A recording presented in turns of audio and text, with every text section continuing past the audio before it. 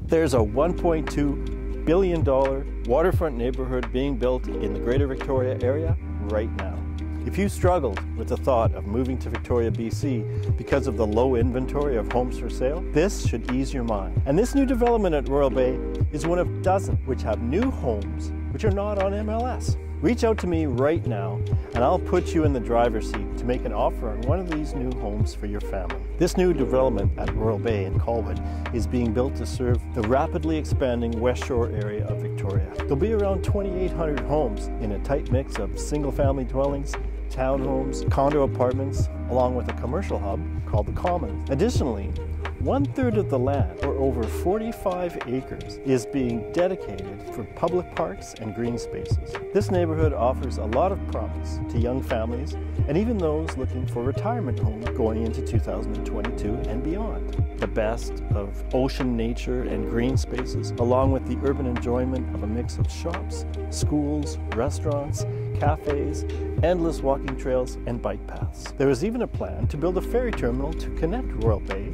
to downtown Victoria. Combined with upgraded roads, these plans will ensure easier access to the epicenter of the strong economy we have here on Vancouver Island, with stability provided by government, military, and the tech sector, and the return of the service industry. But don't take my word for how amazing Royal Bay is. Recently, I helped Laara and Mark buy a home here, and they love it. Able to move into here, get it at a really good price, Yes.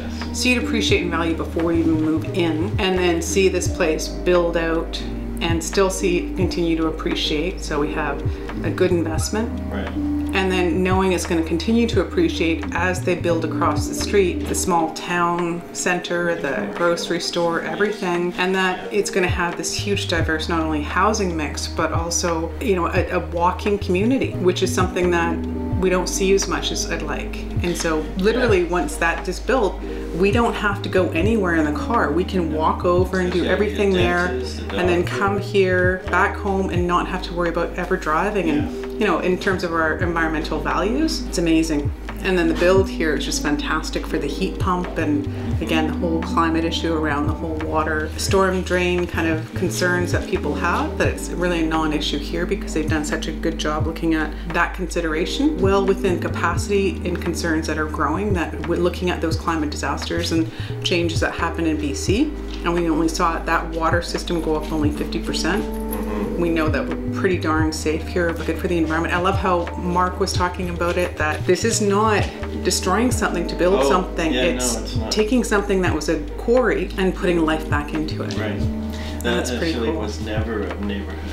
Nothing was destroyed in building this place. The nice part about the community too is that it's not just one demographic, like in Vancouver, you'll see very clearly one demographic. Here it's many different cultures, but also different ages with the elementary school and then the high school, and then they're looking at the university locally as well. There's so much in terms of age distribution as well that's not seen in other parts, like in North Van, it's not the same. Or other parts of the CRD even. Yeah, that's for sure. I mean, having the ability for there being a high school, an elementary school, and then a middle school, which is just at the top of the hill, literally, done just right there.